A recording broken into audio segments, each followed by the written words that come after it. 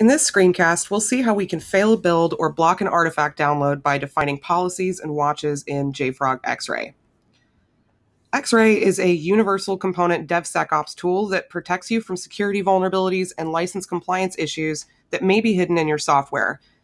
It does this by recursively scanning the components in your system, drilling down to analyze even the smallest binary component that affects your software, and by continuously performing impact analysis on all artifacts it has indexed, identifying the problematic artifacts it's aware of from its vulnerability dataset, and mapping out exactly which components are affected. It's connected to public and private providers, including NVD and VulnDB databases, providing comprehensive vulnerability intelligence. This is displayed in the form of an impact analysis graph, which we'll see later on in this video. So Xray monitors builds or repositories in Artifactory for policy violations. Each time a monitored build is updated or an artifact is deployed to a monitored repository, Xray will scan it and its dependencies and trigger a violation if any of the policies are met. Let's open up the Xray tab in the JFrog platform and take a look at how we can create a policy and a watch and configure it to fail a build. Policies allow us to define security and license compliance behaviors specific to your organization. Once they're defined, they are enforced by applying them to watches. In this video, we'll take a look at a policy that we've already created of the type security. It contains one rule that defines the behaviors we want to enforce. Our rule is set with a high severity criteria.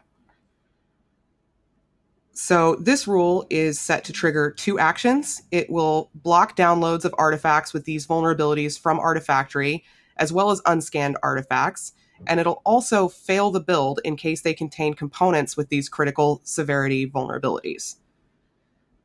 Additional actions are also available to you in these rules. For example, you can configure the rule to trigger an email notification or trigger a webhook. Let's move on and take a look at how this policy is actually enforced using a watch. Watches define the scope of the resource you want to look at. Here, we've already created a watch that includes several repositories and builds and has our policy assigned to it.